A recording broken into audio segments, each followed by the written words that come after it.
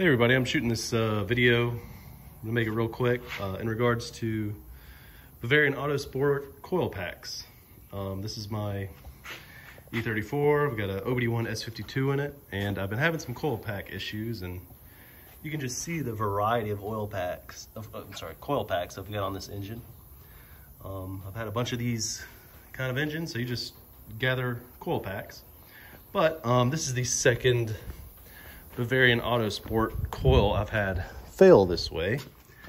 I'm going to show you what to look for. Alright, as you can tell, it fires right up. It's got a little bit of a miss here. And this is what you're going to look for. You're going to have to take off your beauty cover. You want to look down inside the spark, inside the coil pack hole. What's happening is the spark is escaping the coil. It's right there, you see it? You can see it even better at nighttime. If you want to do some nighttime pictures. That right there is going to be the problem. Like you can see it. There it is.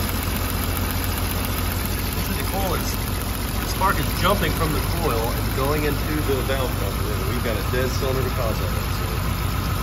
So anyhow, that can happen to any coil pack, but I've had it only happen to Bavarian Autosport ones. And these coil packs they're at least 10 years old, so you can't be too mad at them. But anyhow, my thoughts on Bavarian Autosport coil packs is probably just pass on them, go with the Bremy. I've got some of those that are original equipment, 30 years old, and they're still going. But yeah, just look out for that coil escaping the coil pack. As you can tell, cylinder 4 right there, plain as day. All right, y'all, maybe I'll get some more content on this car, maybe not. So, good luck.